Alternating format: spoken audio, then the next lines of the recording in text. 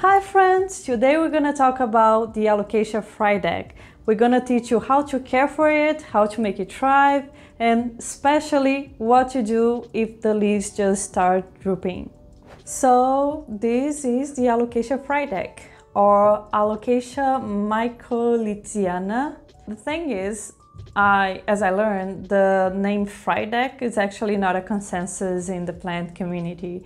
It looks like the Frydek actually means the variegated form of this plant. But that plant is so hard to find that people are just calling this plant Frydek, and a bunch of people call it Frydek, so that's what I'm doing today. The Alocasia Frydek is a little bit more on the fragile side on the spectrum of alocasias. It's more fragile, for instance, than the Alocasia poly.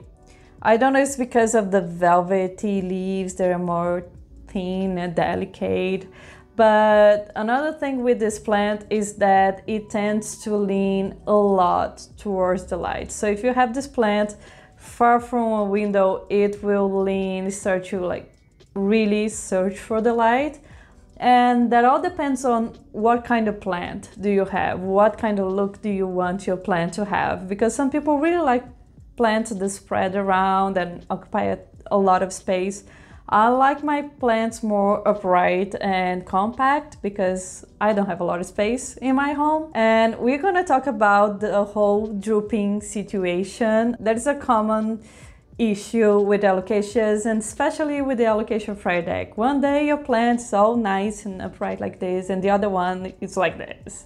Or like all the leaves at the same time are like almost on the floor. So we're gonna give you 5 things to check for if you find yourself in this drooping situation. The first thing, as I mentioned before, is the light.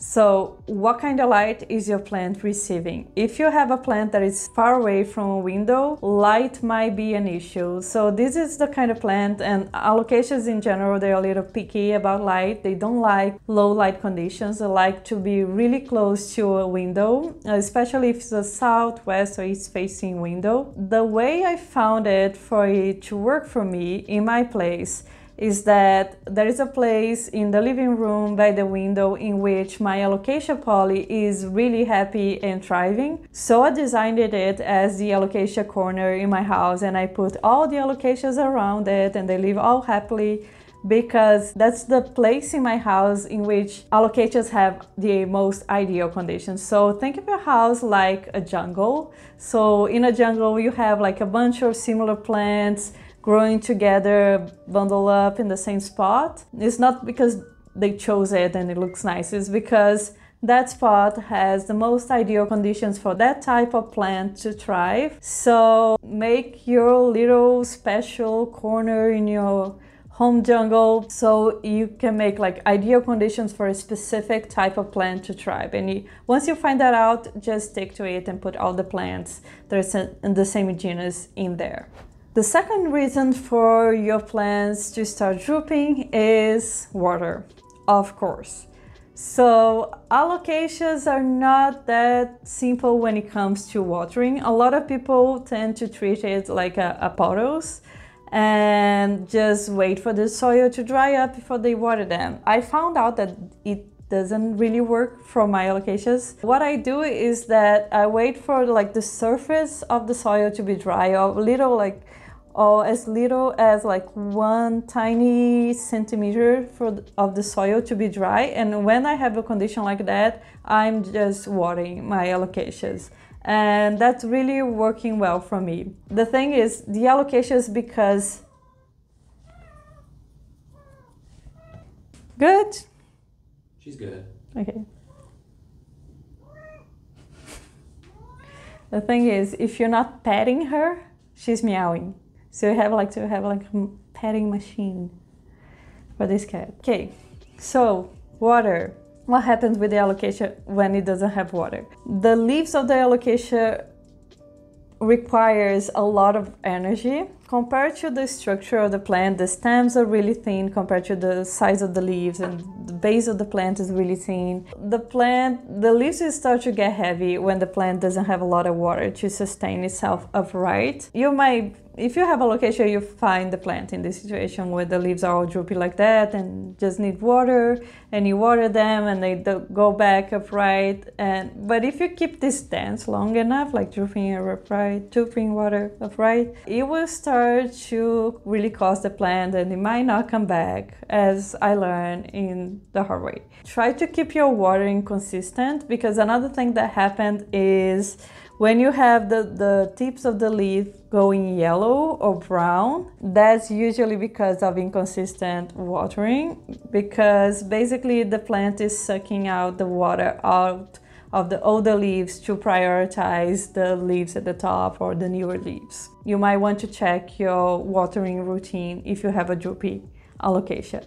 The third thing you want to check when you have a droopy alocasia is for spider mites. I'm really lucky to never have had a spider mite infestation in my house, but I know a lot of people that have alocasias and basically think of alocasias as spider mite magnets. They seem to really like this plant. You need to check for like really tiny spiders that might be red or white, and they like to make the webs in between the corners of the leaf right here. The damage of the leaves seems like there is like a lot of dust on top of the leaf, but you can't really wipe off. It's like a very tiny white specks that don't come off, and your leaf is basically damaged forever. It will not recover. So if you have spider mites, you might want to try insecticidal soap or just an all-purpose bug killer to treat your infestation, isolate the plants, everything you do when you have a pest infestation. One thing that might help prevent spider mites that I heard is giving it a more humid condition and keeping the soil a little bit more moist, because I heard that spider mites love when the air is dry and when the soil is dry. So if you keep a really good watering schedule and keep the soil almost moist most of the time, that might help prevent it. And the fourth thing that you want to check for droopy alocasias is a new leaf. So as I mentioned in some previous videos, the alocasia leaf is a lot of energy for the plant. When a new leaf is coming, like this one, it's a huge deal for the alocasia because it has to spend a lot of energy, and sometimes this plant doesn't have the energy to keep the older leaves. So it will make a choice and prioritize the new leaves that are probably closer to the light source and shed the bottom leaves. Like usually it's a trade 1-to-1, like new leaves born, old leaf dies. That's just the cycle of life with alocasias. So for instance, in this plant, we have this beautiful, huge new leaf coming, and this leaf over here is struggling. And it was really struggling before, but I start to give it a little bit more water, because also when there is a new leaf coming, the alocasia starts to drink a lot of water, more water than before. So if you have a new leaf coming, try to really keep an eye on the watering, that you might be able to save the leaf that is dying, because these leaves just came back a little bit from the death when I start to keep the soil more moist, because this new leaf is coming. And the fifth thing that you want to check is the time of the year, basically, because your alocasia might be going to dormancy. I have a whole video about it, but basically alocasias have the tendency to go dormant in winter and lose a lot of their leaves. So in winter, obviously, a lot of plants stop growing, but the alocasia might actually lose parts of the plant, because again, it's a lot of energy to keep this plant alive. Or even maybe if you like move to a place that is a little bit darker, or if you're having a really late spring or darker summer, that might all affect the alocasia. And there is Not a lot you can do. You can use grow lights, but what people recommend is to actually allow the plant to go into dormancy because it will come back stronger in spring.